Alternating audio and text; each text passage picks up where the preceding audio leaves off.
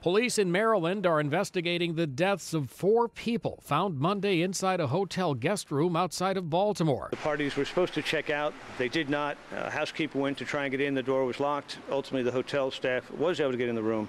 They found the 4 bodies inside, all dead. Hotel officials say guests currently at the hotel are not in any immediate danger as a result of the incident. Basically, we got a call saying that something was going on the 10th floor, and they had the police come up and probably about a dozen officers, and they had a couple managers escort us down to a different floor. Just days ago, 5 bodies were discovered at a home in suburban Maryland outside of Baltimore.